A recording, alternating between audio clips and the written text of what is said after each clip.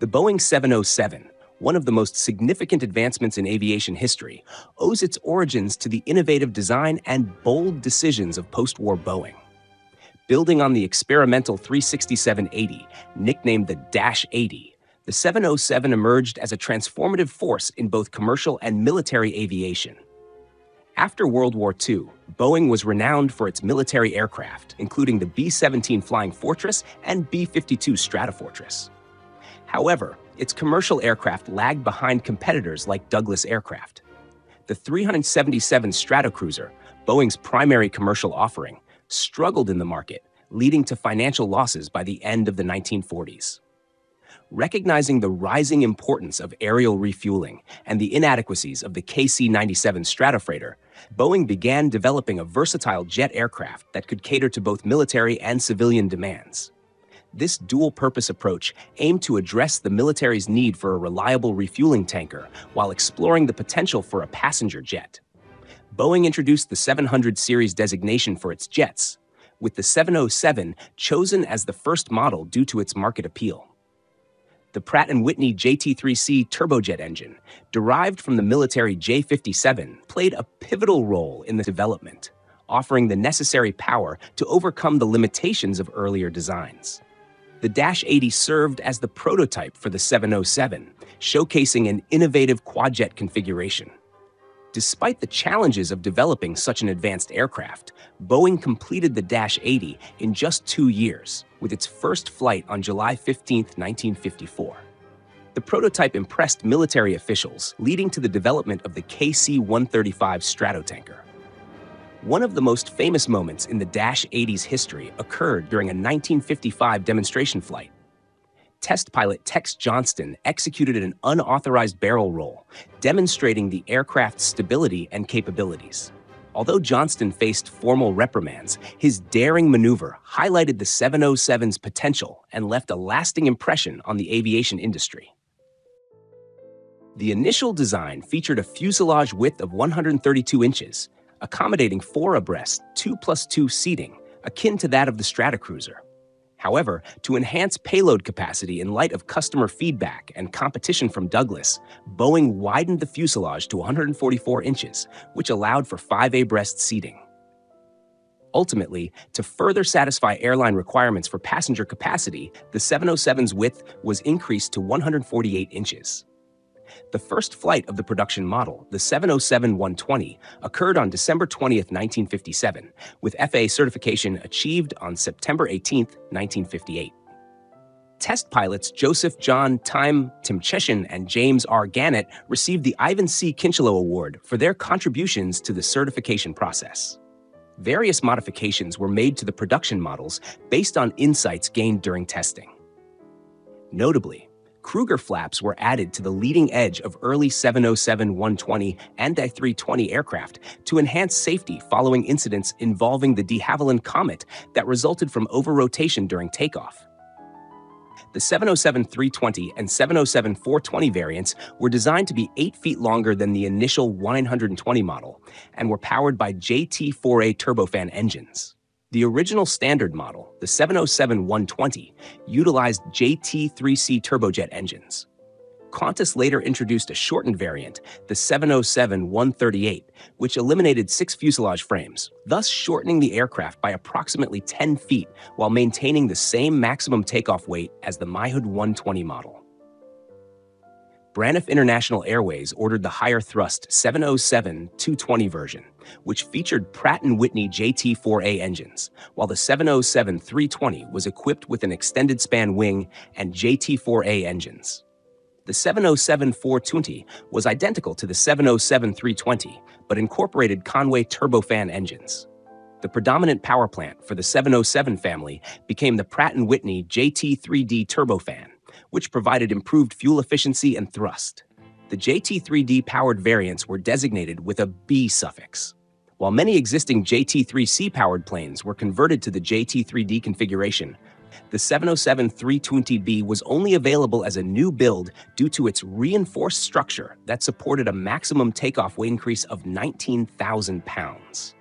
This modification allowed for non-stop transcontinental flights from Europe to the west coast of the United States and from the US to Japan. The concluding variant of the series was the 707-320C, denoted as convertible, which featured a large fuselage cargo door. This variant had a revised wing design that included 3-sectioned leading-edge flaps, enhancing takeoff and landing performance while allowing for the removal of the ventral fin, although the taller fin remained intact. Post-1963, the 707-320B models incorporated the same wing as the MI's 320C and were referred to as the 707-320B Advanced Aircraft. The 707 production line remained operational for purpose-built military variants until 1991, with the last new airframes constructed for the E-3 and E-6 military aircraft roles.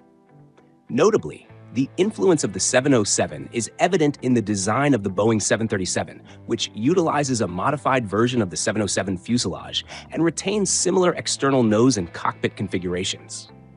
These design elements also carry over to the 727, while the 757 shares the 707's fuselage cross-section. The Boeing 707 features wings swept back at a 35-degree angle, which can introduce a flight characteristic called Dutch roll, involving alternating yawing and rolling motions. Building on its experience with the B-47, Boeing developed a yaw damper system for the 707 to address this issue. Acknowledging that many pilots transitioning from straight-wing, propeller-driven aircraft might not be familiar with this characteristic, Boeing emphasized training. During a customer acceptance flight intended for pilot familiarization, the yaw damper was turned off, which led to a trainee exacerbating the Dutch roll and detaching 3 engines from a 707-227 intended for Braniff Airlines.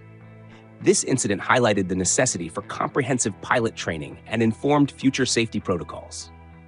Test pilot Tex Johnston's experience managing a Dutch roll as a passenger illustrates the challenges faced by pilots with early models. His recommendations for design enhancements, such as increasing the tail fin height and adding a ventral fin, significantly improved directional stability and safety. The initial 707-120 is powered by Pratt & Whitney JT3C turbojet engines, with later models featuring JT3D-3B engines that include secondary air inlet doors for improved airflow. The introduction of clamshell-type thrust reversers further enhanced landing performance. The 707 employs engine-driven turbocompressors for cabin pressurization. In many commercial models, the outer port engine is distinct, lacking a turbocompressor, a configuration that became standard in later versions, improving efficiency. For experimental purposes, there was the 707-700, which served as a test platform for retrofitting CFM International CFM56 engines. After testing, it was restored to a 707-320C configuration and delivered to the Moroccan Air Force as a tanker. However, not all proposed variants reached production. The 707-620 was intended to carry around 200 passengers, while the 707-820 aimed to increase size and capacity. Both projects were canceled in 1966 in favor of the Boeing 747. Military adaptations also extended the 707's legacy. These included the E-3 Sentry for AWACS operations, the E-8 Joint Stars for surveillance, the VC-137 as Air Force One, and the CC-137 Husky used by the Canadian Forces. Beyond these variants, there was a customer coding system that Boeing introduced, assigning a 2-digit code to specify specific options and livery. For example, Pan Am's code 21 made a 707-320B, sold to them designated as 707-321B. This system persisted across Boeing's aircraft lineup. In the 1980s, the U.S. Air Force acquired approximately 250 used 707s to supply replacement engines for the KC-135E Stratotanker program. Although the 707 is no longer in commercial operation, it remains an aviation icon. Actor John Travolta's ownership of an ex-Qantas 707-138B, which he donated to the Historical Aircraft Restoration Society, HARS, near Wollongong, Australia, underscores its lasting appeal. Plans to fly the aircraft to Shell Harbour Airport have faced delays since the 2017 announcement. The first commercial orders were placed by Pan Am on October 13, 1955, marking the start of a new era in jet aviation. The 707's rivalry with the Douglas DC-8 and its transformative impact on air travel firmly established its place in aviation history. At the time, the only competitor in intercontinental jets was the British de Havilland Comet, which had experienced fatal accidents due to design flaws. Although it was subsequently redesigned, it remained smaller and slower than the 707. While some airlines preferred the established Douglas aircraft, Pan Am's strategic ordering ensured it became the first operator of American intercontinental jet transports for at least a year. Pan Am inaugurated its 707 service on October 17, 1958, with a ceremony attended by President Eisenhower, followed by a VIP transatlantic flight from Baltimore to Paris. The first commercial flight occurred on October 26, 1958, from Idlewild Airport in New York to Le Bourget, Paris, with a refueling stop in Gander, Newfoundland. In December, National Airlines began operating the first U.S. domestic jet flights using 707s leased from Pan Am. In February 1956, Trans World Airlines, TWA, ordered 8 Boeing 707-120s, launching its Starstream service between New York and San Francisco on January 25, 1959. On the same day, American Airlines became the first domestic airline to operate its own jets. Soon after, other airlines like Continental also began their 707 services, while those who chose to order only the DC-8, such as United and Delta, faced delays in receiving their jets. The 707 quickly established itself as the most popular jetliner, driving advancements in airport infrastructure, airline operations, and air traffic control systems. However, by the late 1960s, the surge in air travel demand surpassed the 707's capacity, resulting in overcrowding on routes. Boeing addressed this challenge by developing the Boeing 747, the first wide-body airliner.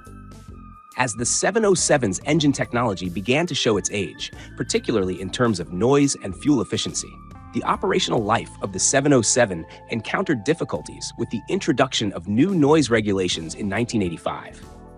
By the late 1980s, the Quiet 707 package, developed by Shannon Engineering, allowed many older jets to remain serviceable. Trans World Airlines operated the last scheduled passenger flight of a 707 for a U.S. carrier on October 30, 1983. Nonetheless, several international airlines continued using the 707 into the 1990s, with Middle East airlines flying them until nearly the end of the decade. The final commercial operator of the 707 was Saha Airlines of Iran, which suspended its scheduled service in April 2013, but continued using the aircraft for the Iranian Air Force.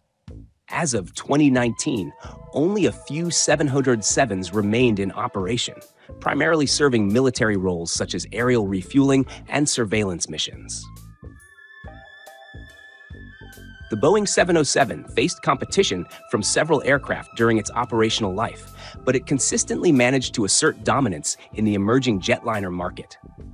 The British de Havilland Comet, the first commercial jet, initially presented a significant technological leap. However, fatal design flaws in early models led to a tarnished reputation, and even after redesigns, the Comet remained smaller, slower, and less efficient than the 707, limiting its appeal for intercontinental routes. The Douglas DC-8, often considered the 707's closest rival, benefited from Douglas Aircraft's established reputation and offered a slightly wider fuselage for enhanced passenger comfort. However, entering service a year later than the 707 cost it early market momentum, and despite comparable technical capabilities, the DC-8 struggled to match the 707's production numbers and widespread adoption. Other competitors targeted specific niches but failed to rival the 707's versatility.